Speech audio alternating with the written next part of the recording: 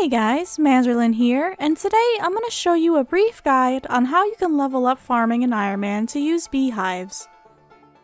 I want to specify that this is not a general farming guide, but methods you can use to get to level 17 so you can start using beehives, which is a great way to level farming in Ironman. Because of that, the methods used here are assuming you are below 17 farming. Once you reach level 17, all you'll need to do for a while to level is harvest your honey and do your daily farm runs, which I'll go more into later. The first thing you want to do is get your compost started, since it'll take some time to decompose. The best way to do this is to get pineapples to make super compost. Every day you can buy 40 noted pineapples in Catherby. Go south to the docks and talk to Arhine, selecting the third option to buy pineapples. He sells them for 2 coins each, so buy the max of 40 pineapples for 80 coins. Since this is a cheap and easy way to get super compost, make sure to come back daily to keep getting more. You won't need it just yet, but while you're in Catherby, grab the insect repellent on the table in the eastern house if you don't already have one. It can be added to your tool belt. Now go to the bank to unnote your pineapples and grab 15 per compost bin you're using. Deposit them in any compost bin and make sure you close it to get it going. You can go to multiple compost bins to use up all of your pineapples if you want to get it all right away. You can find compost bins at the Manor Farm in Ardoyne, north of Talvery Lodestone, and in the allotments located in Catherby, west of Port Phasmatis, and north of Port Sarim. The super compost will lower the chances of your crops becoming diseased, and it'll increase the yield you'll get. It does this better than normal compost as well, so it's great to have it at a lower level.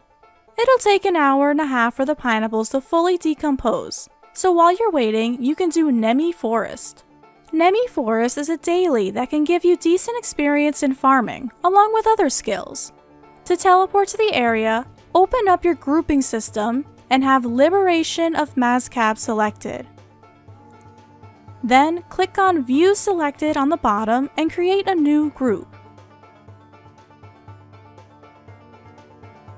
Once that's done, click to update the group and then Ready Up.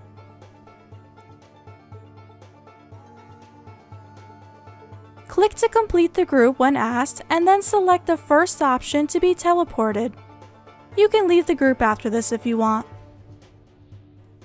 To get to the forest, start going west and then southwest. It'll automatically bring you inside the forest when you get to the trees. The layout for the forest is different for each world and it changes every day. There's a helpful subreddit you can use to find a detailed map of a forest for the day. I'll put a link for that in the description. This was the map I had the day I did it. You have to make sure you're in the correct world stated on the image for it to work. For me, it was World 60, but it could be different for you. The forest has different nodes scattered around that will give you a certain type of experience. The specific nodes you see here may not always appear when you do it, and there may even be repeats of a certain kind. All you have to do is go to each node and interact with it, and you'll get experience. You can see in the image here that in addition to farming, you can gain experience in prayer, mining, and dungeoneering. Even though this video is focusing on farming experience, you might as well hit all of the nodes because it's so easy to get, and the prayer nodes in particular will be very useful for Ironman. If you have duplicates on your map, you can only interact with it once. For example, if your map has 2 mushrooms, you can only gain experience from one of them. But you can still get farming experience from fungal growth and mysterious flowers as well. You may have noticed the Trink's tasks icons here as well, but since those only relate to reputation, I won't be covering that here. Looking at the specific map you'll have, just go through the forest in an optimal path to hit all of the nodes and leave the forest when you're done. Make sure to do this every day to get the most use out of it. Now you can start buying seeds to plant. Teleport to Talvery and go north to trade with Head Farmer Jones. You can buy 10 potato, onion, cabbage, and tomato seeds. Buy the highest level seeds you can plant. You can also buy sweet corn and strawberry seeds here. You won't be able to plant them just yet, but if you have the extra cash and want to start stocking up now to prepare for later, go ahead and buy that. If you need buckets for the super compost later on, grab those here as well. You'll need 15 buckets for each bin you filled. Olivia in Draenor also sells 10 potato, onion, and cabbage seeds, so if you need more of those, trade with her in the market. Wait for the remaining time for your super compost to finish. If you want to use normal compost to grow some seeds while you wait, you can buy it from any farming shop. Otherwise, just hold on to your seeds and wait. Once it's ready, grab your seeds and 15 buckets and open up the bin to gather the super compost. Now you can weed the allotments, use your super compost on it, and plant your seeds. Each allotment uses up 3 seeds, so you'll need 6 per farm and 24 total if you want to plant on all of the farms. Similar to the compost bin locations, there are allotments at the Manor Farm in Ardoyne, northwest of the Catherby Lodestone, in Canvas west of Port Phasmatis, and the farm north of Port Sarim. Keep planting in the allotments until you reach level 17 farming. Make sure you keep making and using your super compost to increase the yield for more experience. Once you reach 17 farming, you can start using the Beehives, which is going to be the best way to level farming early on in Ironman. There are 5 different types of honeycomb you can make from the Beehives depending on the flower you put into it. The most practical one you're going to want to make is medicinal honeycomb using woad leaves. There are 7 beehives that you'll be filling up, and each one can hold up to 27 leaves, so you'll need a total of 189 woad leaves for this. To get the woad leaves, teleport to Falador and go to the east to find Wizen the Gardener. When buying them, there is a fast but more expensive method and a cheap but slower method. If you want to get the best value, you'll need to talk to him and select the second option to talk about woad leaves, and then the fourth option to pay 20 coins. He'll then give you 2 leaves. This will take time to get 189 leaves though, so if you want to do it faster for a higher price, you can right-click Wizen and select Buy Woad Leaves to buy however many you want for 25 coins each.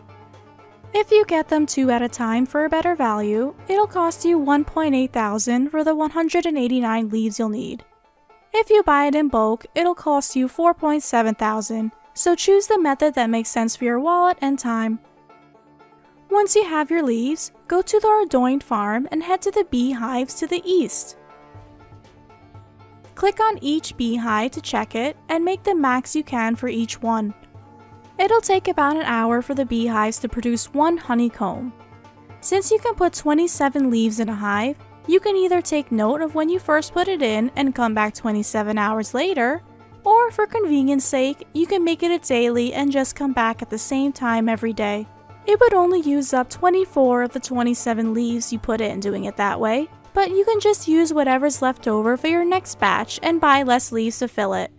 You can right-click and check on the flowers to see how much is still inside.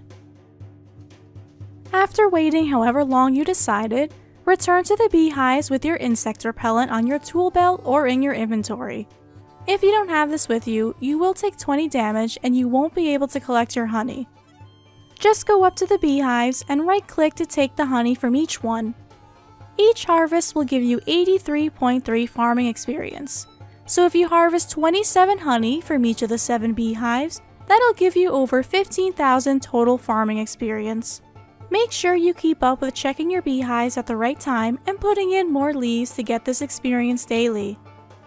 Depending on what flower you put into the beehive, you'll get different kinds of honeycombs that have different effects on animals in your farm. Because we used woad leaves here, we got medicinal honeycomb. This type will restore 10% of the animal's health, but they have to be cured of any diseases before you can use it on them. Click on the honeycomb and use it on the animal you want to give them that 10% boost. The higher your animal's health and happiness, the more farming experience you'll get from them when you gather produce. So you might as well use the honeycombs as you get them if you have animals for more experience. Alright everybody, that's all you need to know to get some farming levels early on in Ironman. As I said earlier, you can stick with the beehives for a while and keep doing them daily to get decent farming experience. In a later video, I'll show an optimal path you can take to plant in all of the allotments, tree patches, and fruit tree patches. If you found this video helpful, please leave a like and subscribe for more. I'll see you all later. Bye!